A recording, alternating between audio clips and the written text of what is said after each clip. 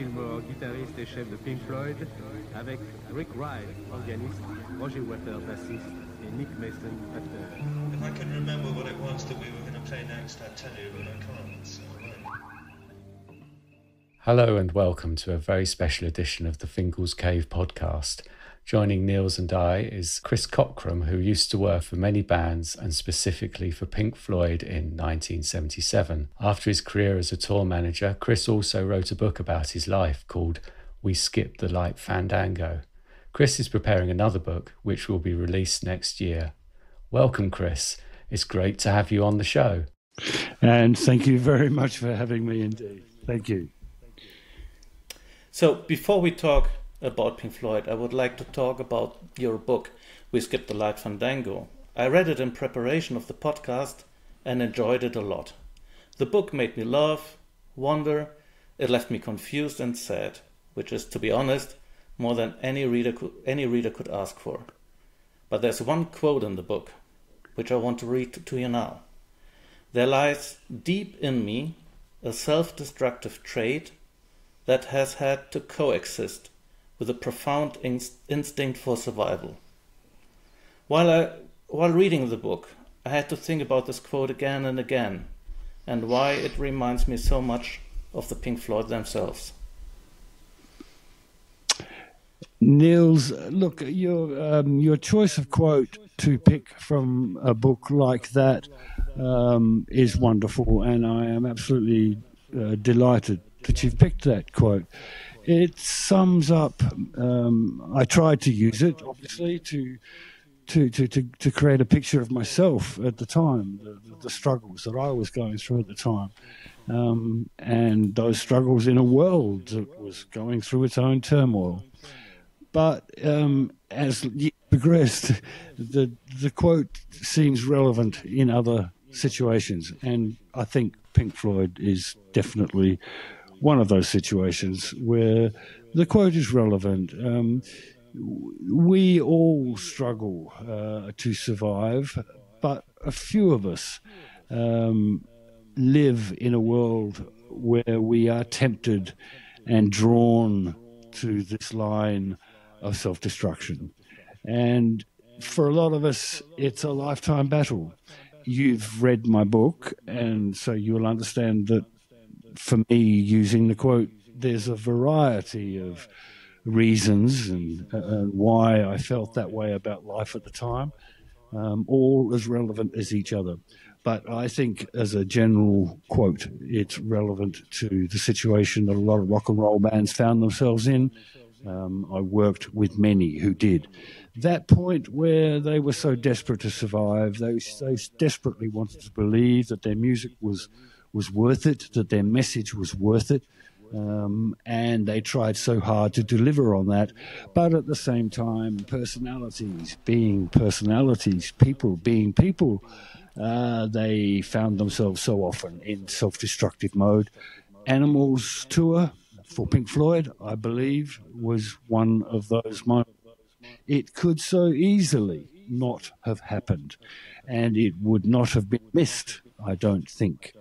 It was something that they could have not done and just gone straight into the wall and division bell and just divided. But they chose not to do that. And it speaks volumes for the men as individuals, for the men as characters involved in that band, that they chose not to do it like that, but they chose to do it with the Animals Tour, which in its own way was just such a wonderful thing to be a part of. We broke every rule. We set every new standard that you could possibly imagine on that tour. We called it the Veterans Tour. We roadies in London at the time, we called it the Veterans Tour because if you were lucky enough to have survived the Animals Tour, you did well. We had injuries. We had things that just went wrong. And it was early days in the music industry, and we were dealing with engineering. It was a moment in the music industry where it stopped being about the live performance. for some years, since the Beatles. It had been about a bunch of guys getting up on stage, delivering their music. We added to that, bit by bit, production, light shows, spotlights, and all the rest of it. In the old days, in my teenage years, it was 4 girls in go-go dresses on cages on the side of the stage. We added to those distractions with light shows and performances that set the thing apart. Pink Floyd led the way in every moment of that, and the Animals tour was not least of all. The Animals tour was huge from that regard. Mr. Pig and the creation of the characters that appeared during the Pink Floyd Animals tour were unforgettable, and for a man to have been involved in as a crew member at the time, unbelievable. Wow, what an introduction that was. Chris, tell us how you came to be involved with Pink Floyd in the first place. Was there a phone call? Was there a letter? Well, you're exactly right. Well, I was in London. I'd gone to London from Australia. My background is I come from a British family, British migrant family. We moved out here. I was born in 1951, 3 months after my mum and dad arrived in Australia to start their new life. Along with most of my family, we were part of the English migration after the war to Australia. So I grew up half Aussie, half English. And in very, very early years, about 11, I discovered music. And I discovered music for a variety of reasons. My personality, some personal human things that happened to me, family environment, some other things, drove me to look for things to give me some answers. I found those answers in the music industry. I found them there at a very young age. At 13, 14, 15, 16, I was trying to be a rock star. I thought I was going to be, the next John Lennon. And I picked up guitar and tried to put bands together at schools and did all that stuff. I worked my way through that period of realizing that I was never going to be a rock star. When one night after a shitty show at a shitty pub with a bad band, I decided that I was not going to be a rock star, that I was going to be a manager. And from those days, from that day on, I became a tour manager, a stage manager, a production manager. In those early days, we were all just roadies, but that's what it all led to. So I started roadieing, and I started roadieing around Adelaide with bands as best I could. I had friends at the clubs. Adelaide had a very active pub and club music scene. I got very involved in it. And then I got whisked off on this mad whirlwind tour with a band called Daddy Cool around Adelaide, around South Australia. They were an up-and-coming, world-known band, still are. I got whisked up on their first initial tour of South Australia, and at the same time got involved with a very close friend, and we started up a production company. We started putting on rock and roll shows in pubs and clubs and anywhere we could put 4 bands on and charge $30 to get in. We did so. And so we started doing that. We ran a massive festival here in Adelaide in 1971, which is called the Meadows Maiponga Music Festival. It is a piece of Australian history. I was one of the people involved in running it. It involved just about every Australian band that ever went on to become iconic in one way or another. Some still are. They were all there at Meadows.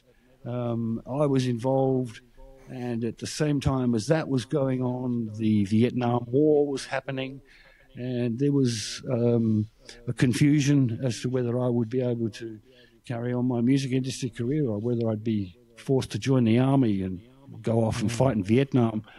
Luckily for me, the draw went the other way, and the army let me go.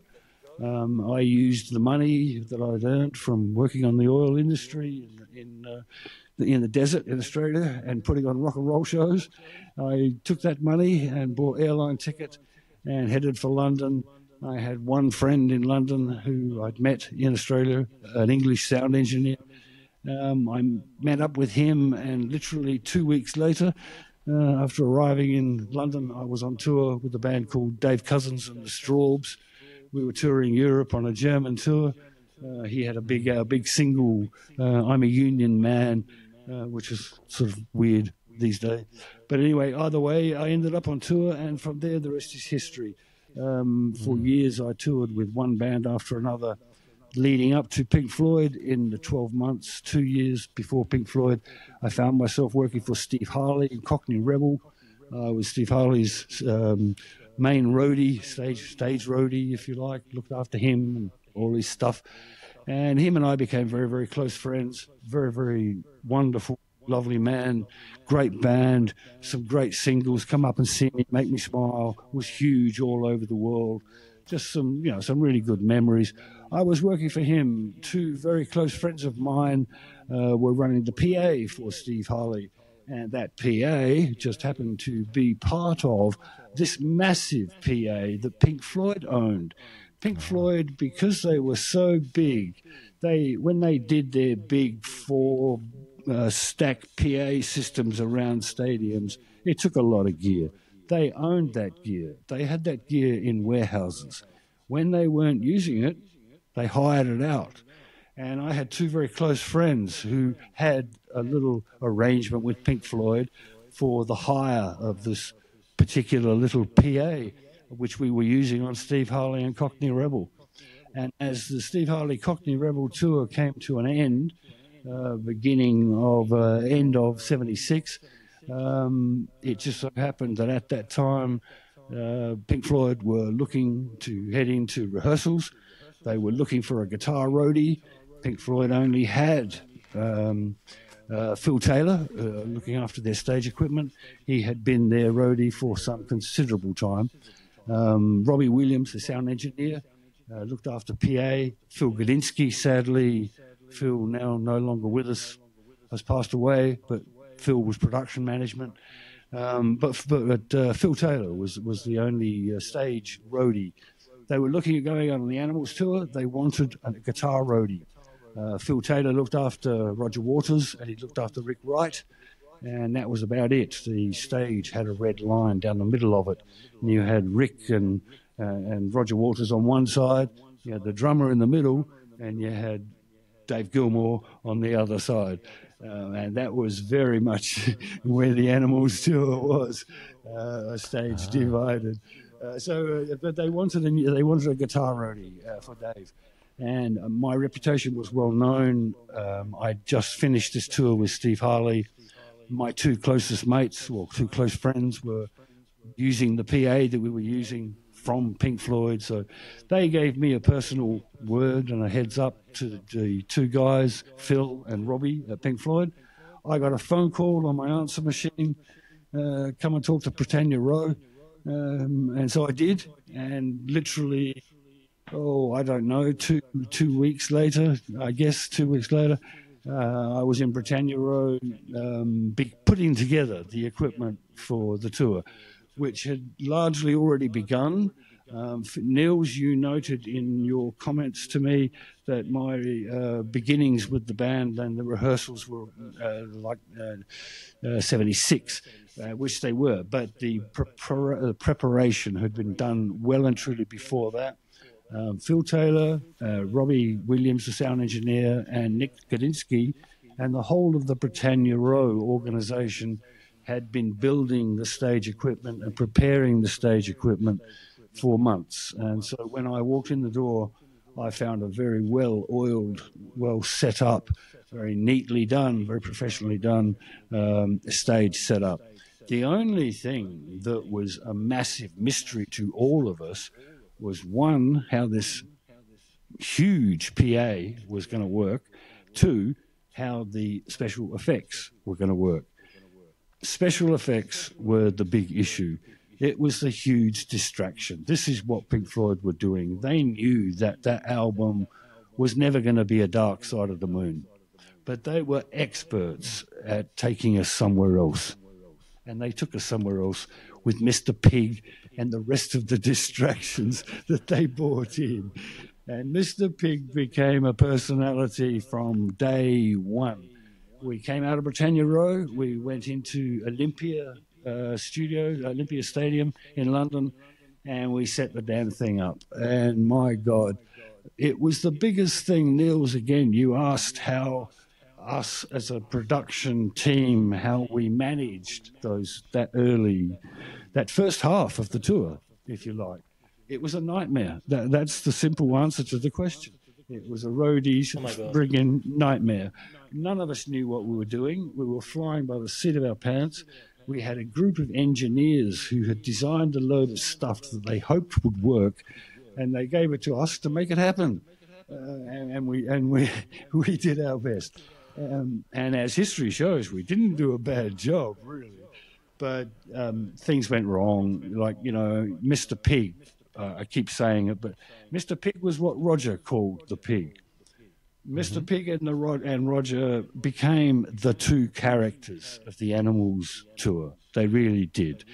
Roger has always been Pink Floyd, and he always will be Pink Floyd. But with the pig came this other thing, this alter ego, this Roger that was evil and nasty, and more evil and nasty than even Roger could be. And he could be evil and nasty when he wanted to be, I promise you. But Mr. Pig did the dickens on all of us. He came out wrong. He was difficult to maneuver. His machinery worked most of the time, but not all of the time. It had flaws, it had problems, it had restrictions. And it ran into the difficulties of stadiums versus indoor venues, rigging requirements, rigging problems in different places. And Mr. Pig, I believe, I'm hoping, at least I'm right in this information, that in Luxembourg, I believe it was Luxembourg, I'm told on the fan page it was Luxembourg, he did his ultimate. He came out and he crashed. And it could have been the worst disaster that rock and roll had ever known. You're talking a 4.5-ton pig full of propane gas with electrics, with smoke machines, with lights, on the top of winch cables, electric winch cables, 4.5 ton of cranery, basically. Sort of thing you'd find on a building site. Now, this thing came out, and it was designed to come out over the top. Anyway, listen, it came time for the show for Pig to appear. And I don't know if you know or not, he used to blow up behind the stage right. He'd blow up, he'd fill up, he'd become visible to the audience, and then he'd float over the PA on stage right. He'd float over, he'd drift out over the audience, blowing smoke, flashing his eyes, making noises, all sorts of things going on, frightening the dickens out of everybody. That was the plan. Where it went wrong was the fact that he had to get over the PA. And I think it was Luxembourg. He was about 1.5 meters too low to go over the PA. And there's a recording of this that I heard on the fan page, apparently, when I was doing that work with them. He came out, the motoring didn't catch up with each other. Its rear and front motors didn't come back and level. They drove the front of the pig down, which meant as he came to the PA, he was 1.5 feet lower, 2.5 foot lower than he should have been, which put him right on the top of the level with where the big stack of high-range horns, the high-range tweeter horns are on the top of the PA. There were 4 of us standing on the stage, and we looked at each other and we said, there's only one way this is going to work, or we're going to have to shovel him over. And so 4 of us climbed up the top of this PA, 30-odd foot into the air, to the top of the PA, faced Mr. Pig as he came charging out of his network of cables and lights, smoke machines, and crashed literally straight into us. And we just began shoveling his legs. That was the only thing we could get hold of, was his legs. We figured if we could get his legs over the top of these high-range horns, we'd be able to get him out. You know what I mean? And we almost got it. There were 3 of us there, and the PA, you've got to remember that as this was happening, The pig is on winch cable, electric winch cable. He's pulling, quite literally pulling the PA over. The PA is leaning forward like this as we are on the top of it trying to free him. At the last minute, we got his legs over, and Mr. Pig literally burst out over the audience with his nose blowing smoke and his eyes and everything. And the PA rocked back into place about a metre, nearly throwing the three of us idiots to our death, literally. But it rocked still, and the pig went out. And while he was out, they could adjust the cabling, they could adjust the heights, and we got him back in and over the PA. But that moment, it's recording, on the live recording of the show, you can hear Robbie Williams, sound engineer, calling out over the mic on the PA, "Don't touch the pig, don't go near the pig, please don't touch the pig," because people were climbing on each other's shoulders, trying to pull the pig down. If they had, it would have been a disaster. It would have been a horrible disaster. If the PA had fallen, if we had tilted just a few more inches, that PA would have fallen. And that would have fallen onto 1,000 people who were underneath it at the time. It could have been the worst disaster in rock and roll, literally. And it was averted by the stupidity of three roadies and the sheer luck of Pink Floyd to just pull off another miracle. You know what I mean? Full stop. Luck was on your side that day, wasn't it? My goodness, what a story. I think we need to pause for 5 seconds to take that all in. What a story. Yes. Yes. I didn't know that. I had no idea. And a lot of people don't know what happened. A lot of people know about the pig malfunction. There is live, as I say, recording of Robbie speaking on the microphone. There is some tape recording of that. But no one knows what went on backstage. That's the first one of the things that could have gone wrong. A question. Let me take you back a little bit, Chris. I mean, you've told some fantastic stories there, and I was thinking immediately when you started describing the beginnings in 1977 when you got involved with the rehearsals, and you said that you were at Olympia, and I wondered, in respect of Olympia, did you test everything at Olympia? Because I don't think there's a great deal known about actually what went on in those weeks in January 1977 before the first performance in Germany.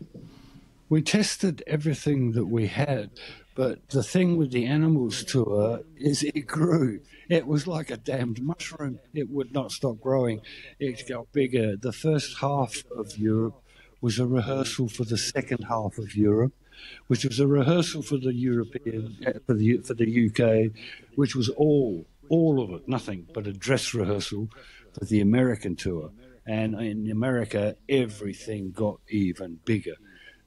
Two of the things that we had in Europe right from day one, which are noteworthy, were the two, what we called the cherry pickers.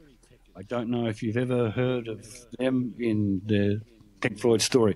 The cherry pickers were an absolutely brilliant design by the lighting engineer. They were two tractor units, 10 metres long.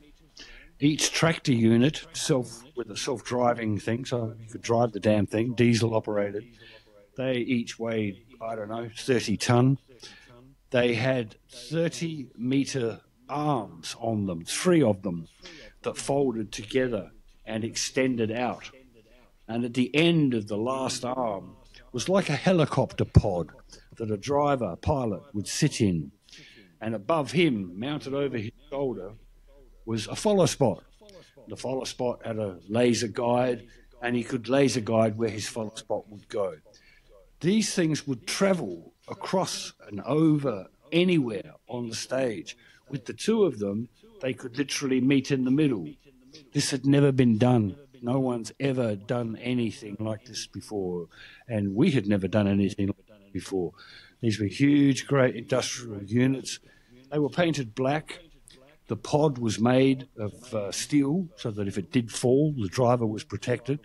The pilots were all dressed in black completely. See, they were completely unseen. The follow spot was black. Slung underneath them was a smoke machine and a series of lights, so that the towers could be lowered over instruments and lights could be conducted. Things could be done with the light show right up close, like right up close and personal. And there were so many times when that very nearly came unstuck. I was responsible for Dave Gilmour's station. I was Dave Gilmour's roadie. I stood behind him, 10 foot behind him on stage.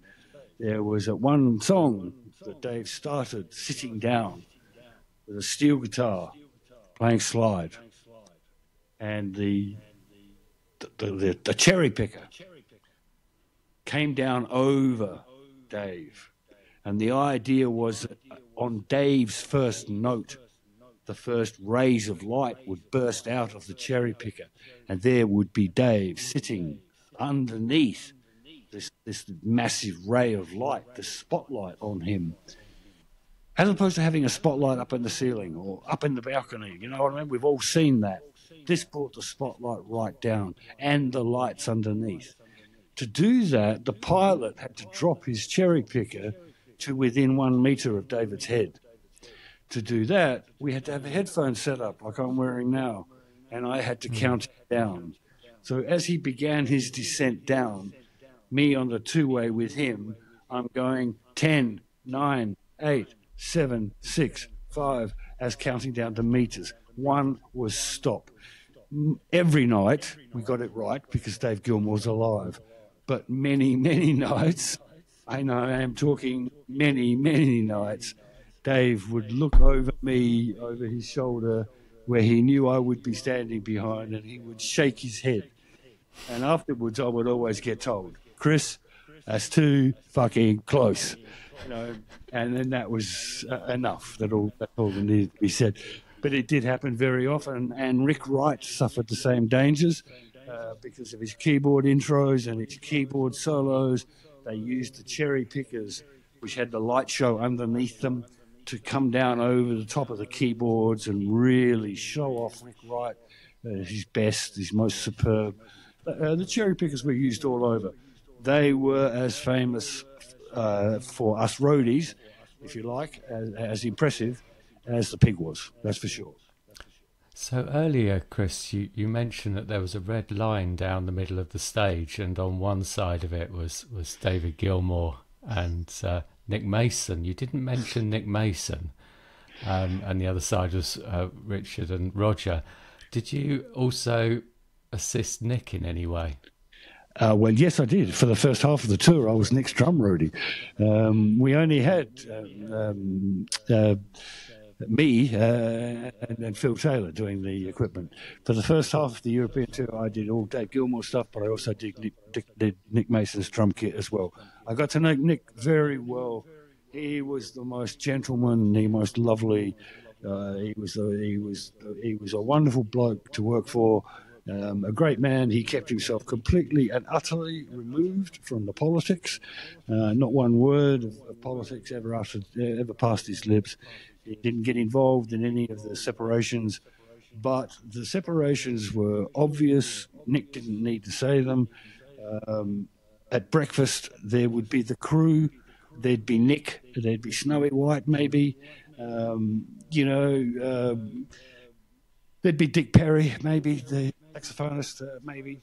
But you wouldn't see Roger and you wouldn't see David. And it was the same with everything that went on in the tour. When they needed to be together, they were together. But when they were separated, they were separated. Rick and Nick Mason kept themselves, I think, politically safe at all times.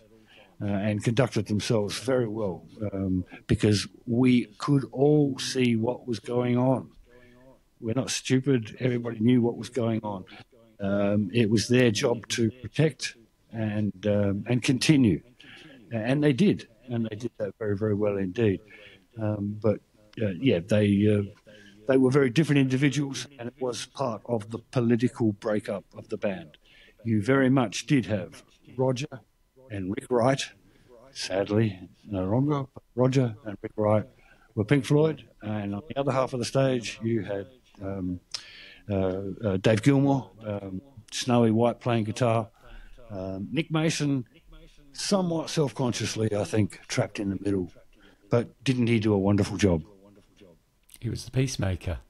He was the description peacemaker. you were giving him. Yeah, he was the peacemaker. Crosby, Stills, Nash and Young. You've got Graham Nash. He was the Graham Nash of Pink Floyd.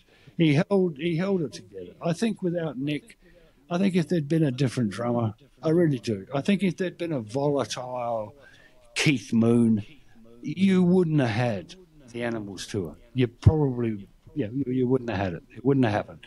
Nick Moon held that together. Nick Mason held that together, carried it on through the Wall, Division Bell, wonderful albums. But they speak. It's. Someone said to me once, it's the words that are not said that you should listen to. With Pink Floyd, it's what's not said. It's what they don't say, and they do that very well. So talking about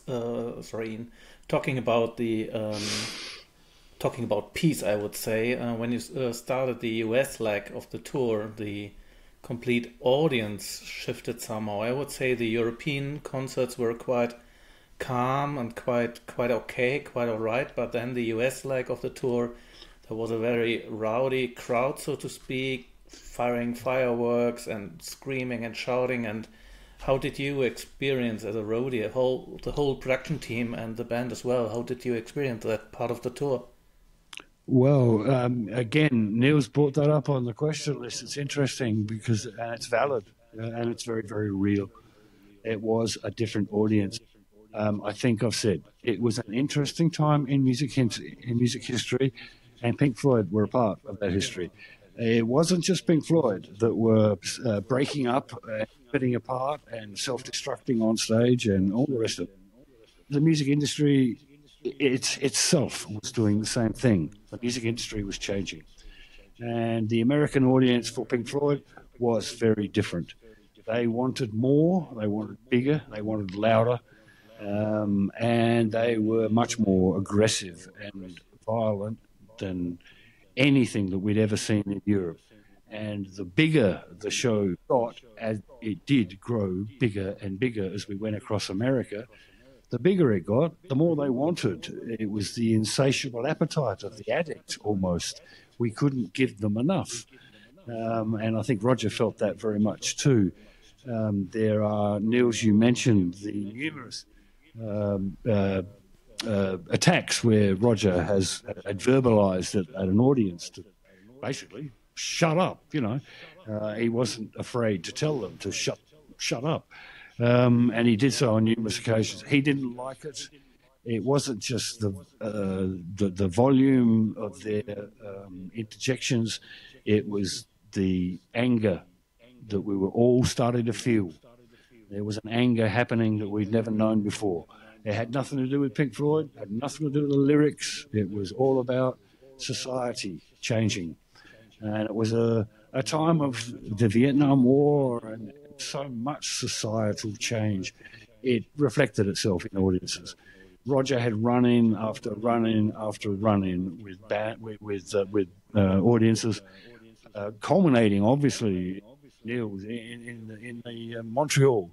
That's the final show, where so much has been written. So much has been written. I myself, 10 years ago on that fan page, wrote a lot about that. A lot of it was disputed at the time. A lot of it was,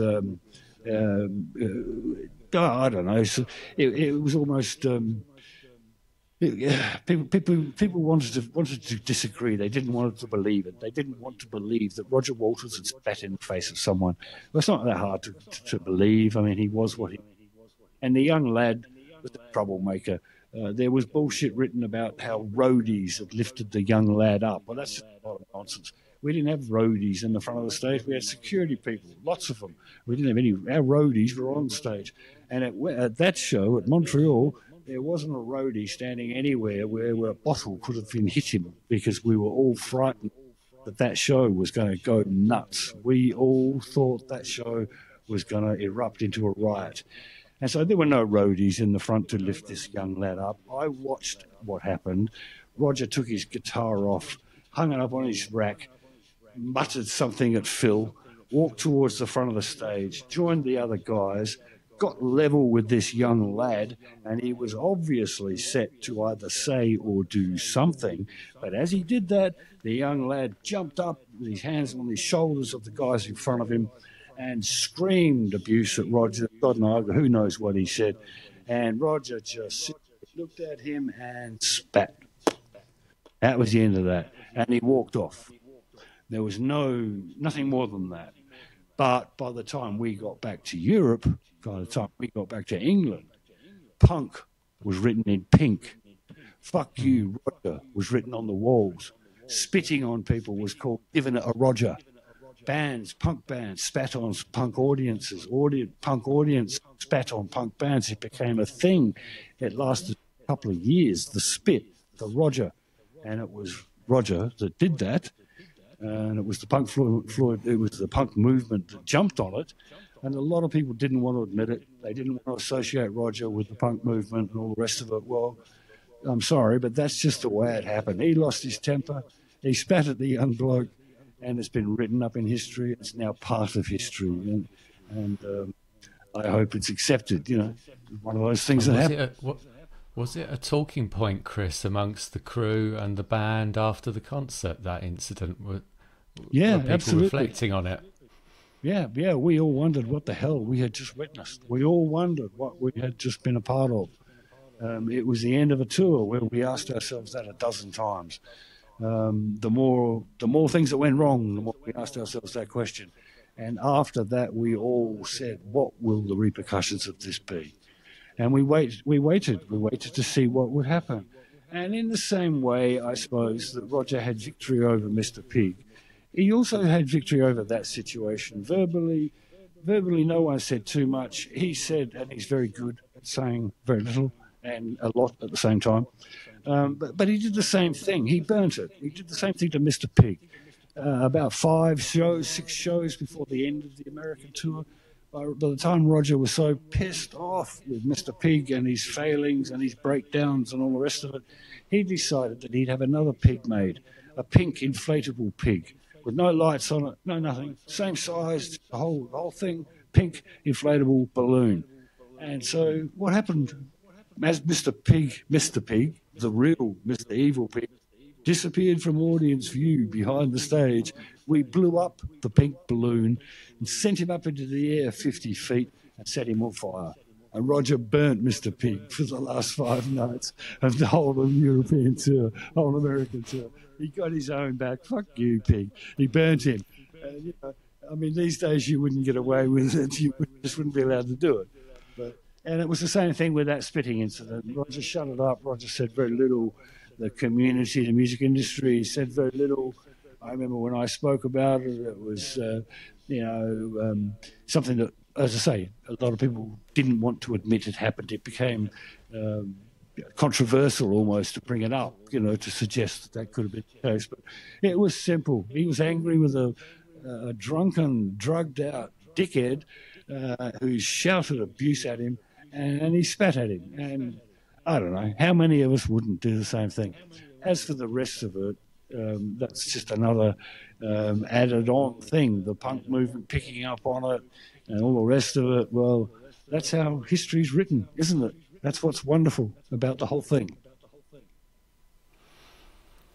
What a story. Indeed it is. Chris, I'm just thinking of so many different things as we speak. During the tour, you talked about how things developed during the tour. Were there regular meetings? Were there reflections on how the night before went and how things were going to change? Or did you just go out and improvise each night and carry on the same routine? I hate to admit it, but the last point is probably truer than the first. We did go. You winged it. You called it the Veterans Tour earlier, and I can completely see how you might have adopted exactly that title. Look, things went wrong. There were meetings. Yes, there was lots of meetings. we did it regularly. How can we do this better? Because people were getting hurt and things were getting broken, and we've got a show to do. We're paid to do a bloody job. You can glamorize us and call us roadies and all the rest. We were just there to do a job, and the only reason we were there because we could do the job. There was a massive incident at one of the outdoor concerts in America towards the end, halfway through. The mirror ball, the massive mirror ball that used to come up behind Nick Mason's drum kit at the start of that wonderful Rick Wright keyboard intro. That was so big that it had to be assembled before it went up.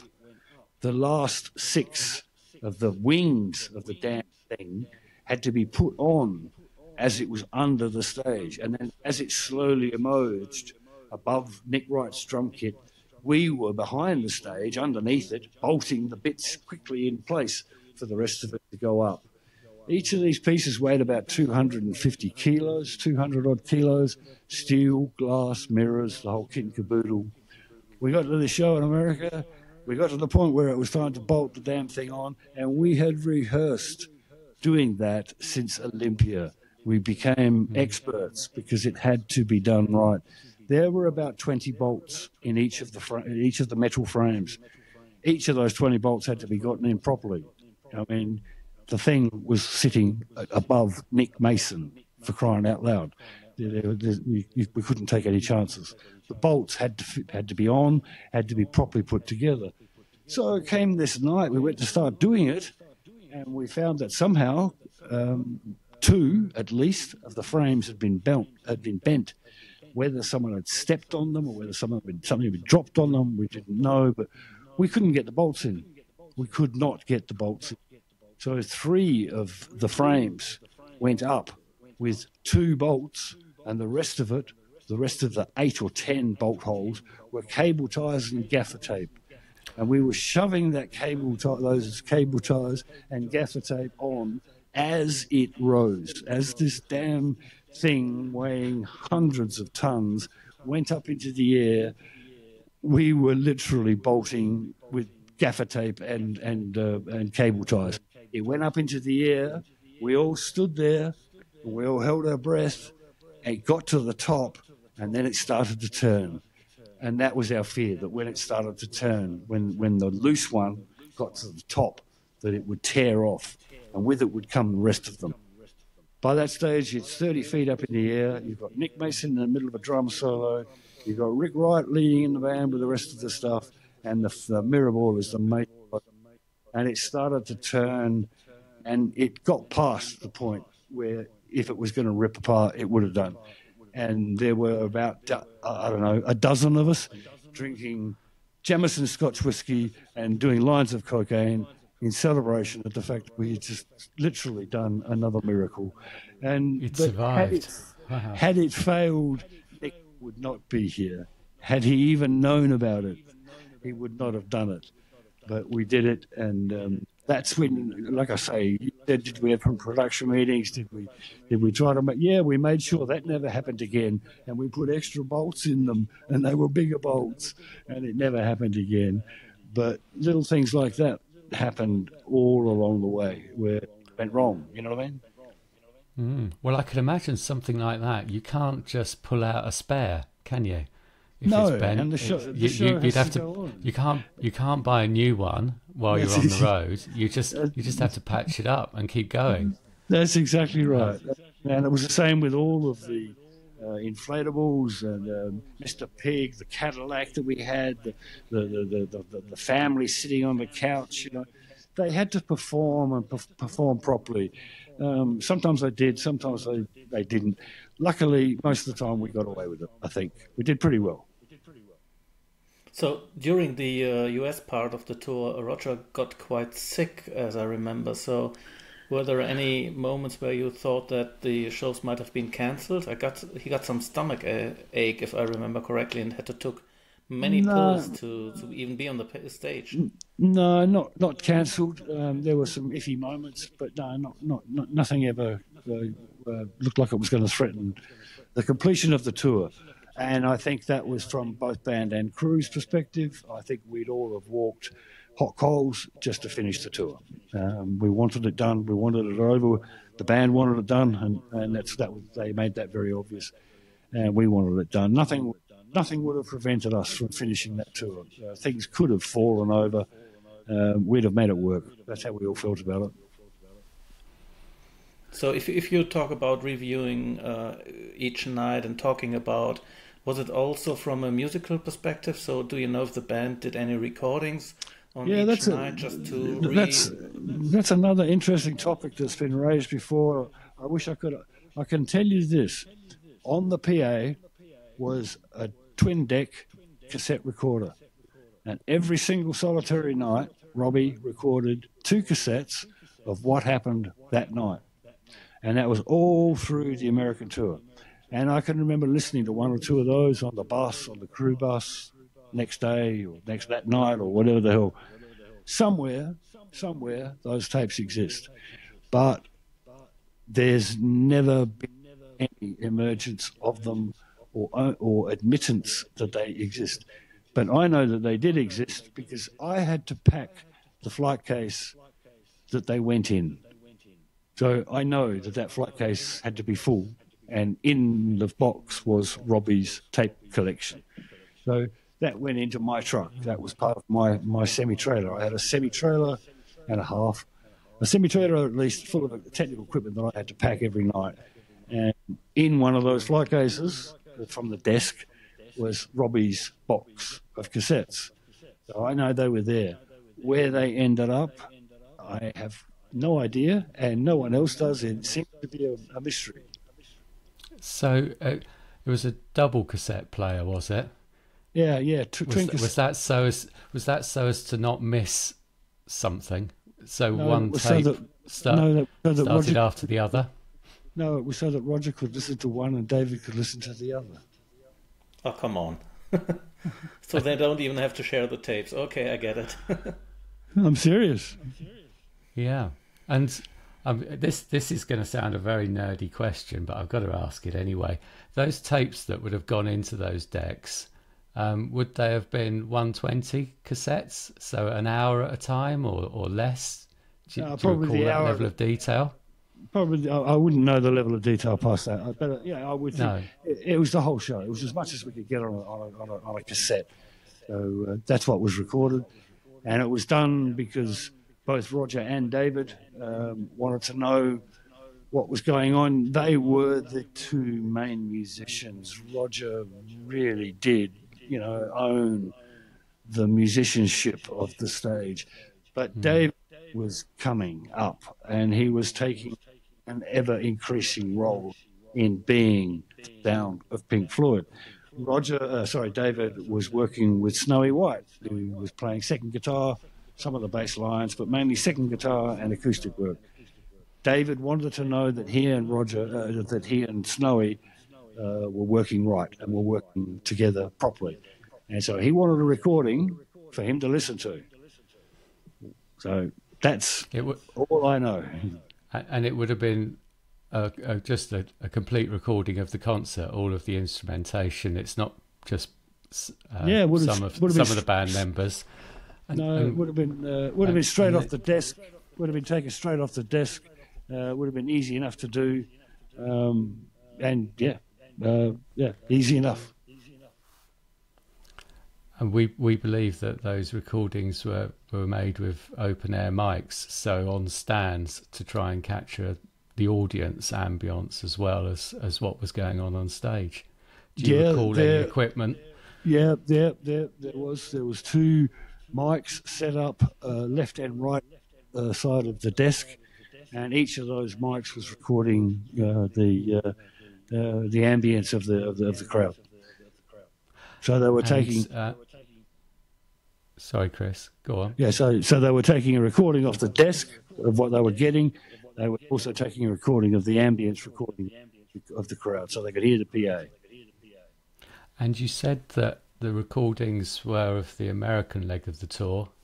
Yeah. Is that the only part of the tour that was recorded? So you didn't get the sense that they were recording in Europe? No, I don't think so. It was something that, no, it was Europe, America, and it was only a few. It was the last few, not the last 6 or 8 or 10 or whatever. It was only the last few shows that were actually, that they did do the recording every night. Okay, interesting. So coming back to the politics of the band, so you told me before that Roger once told Snowy White to play something different or to play even less. So do you think that he used Snowy just to somehow interact with David because he didn't want to talk to David face to face? No, I don't think so. Roger's bigger than that, and Snowy, Snowy didn't need anybody to tell him what to do. Snowy was good at what he did. He was an up-and-coming young guitarist. He was brilliant, absolutely brilliant, and he went on to have a lovely career. He never really found the fame that he deserved, but no, Snowy did a great job. But like I said, Roger and Dave, I'll be honest, were both upsmen, and they enjoyed being the upsmen. And any opportunity that they got to be the upsman, they would do that. Now, Nick Mason was completely the opposite. Would never do something like that. Would never be a part of that sort of conversation. Rick Wright occasionally would come in with a snide comment at the end of some of those conversations, but Rick Wright was pretty quiet about the thing as well. It was Roger and David. I mean, that was the breakup. That was what was going on. Roger and David were taking Pink Floyd in two different directions. Where the audience chose to go was obviously made obvious after the wall, after the division bell. They've stuck with David and all the rest of it. Pink Floyd are still Pink Floyd, but Roger Waters will always be Roger Waters, and nothing he ever does will ever fail because he just has a way about him.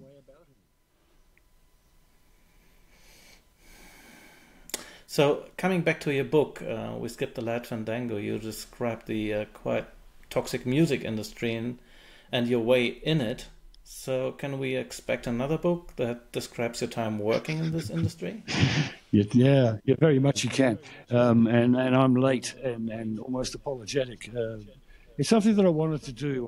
When I finished the first one, I wanted to keep writing, but I had a few health issues. Things got in the way. Life got in the way. And I took some time off, and I shouldn't have done that. But no, I've determined that I will write the second one. I'm in the process of setting myself up for that now. I'm mapping out the chapters. It's a difficult one, though, because in the first book I write about me, and I write about my personal life and history, what was going on. With the band thing, I don't want to be claiming fame. I don't want to be that bloke that worked for that band. I'm me, So I'm trying to write it from, as we're having this conversation, I'm going to try to write the second book from the roadies' point of view, from my side of stage, me hidden in the wings, doing my thing, and that's what I was doing. I found at a very young age, in the wings, in the darkness, there I found me, I found myself. And that's what the book will be about. And the bands that I work with, I was lucky to get the job with some of them. Some of them were lucky to get me. Either way, we worked it through. And it's 15 years of my life. I've toured the world. There's not too many bands I haven't worked with. Even people like Rolling Stones and Queen and all those other bands that you mentioned. I've spent time with and had time with. I've got to live my dreams. I'm 72. I started dreaming about this at 14, 15, and I've got to work with every one of my heroes. And my greatest hero of all, without any shadow of a doubt, has nicknamed my Coke spoon the shovel, and all that sort of thing. And if you read the book, you'll find there's a lot of things in there that give you reason to understand why I did what I did for as long as I did. So you asked me to use the song "The Load Out and Stay" by Jackson Browne as an outro. So what's important about the song for you? Oh, look, he just says it all, and he did. The moment I heard it, I thought that's my song. I called the first book "We Skipped the Lite Fandango" because from about age 14, I discovered that song, and it had been with me in every one of my pivotal moments ever since. And I do think it wonderfully described how we lived. But "Let the Roadies Take the Stage" by Jackson Browne really does sum up, I think, how we all loved living on the road, how we did it, why we did it, and what we got out of it. At the same time, giving a hint of some of the more difficult moments. But it was all worth it. We loved it. That's why we did it. So thank you very, very much, Chris. It was just fantastic talking to you, and thank you all for listening, and please subscribe to the Fingals Cave podcast to make sure you can easily tune in to our upcoming episodes. And thank you, Ian, for being on my side. I will do that. And listen, just before we go, just so we don't have to prove each other's ID, this thing has been featured on the web page as well, and it's my collection of passes from the Pink Floyd tour, and you can see right at the top there is my crew pass and my tour pass. Just so that it would be lovely to have a photo of that later on. Well, you've got it there. But this is all the second book. This is all the stuff that's designed for the second book. All those pictures. I've got a lot of memorabilia. There's stuff I'd love to show you, but we just don't have time. Pictures here behind me. There's pictures there of U2 and all sorts of people hanging on there. I'd love to show you that. We don't have time for it, but maybe later. We see how we go. Get to the second book. We talk again. Thank you very much. All right. All the best. Thanks both for your time. It's been great speaking to you. Very appreciative. Talk to you soon. Niels, stay in touch, okay? Bye-bye.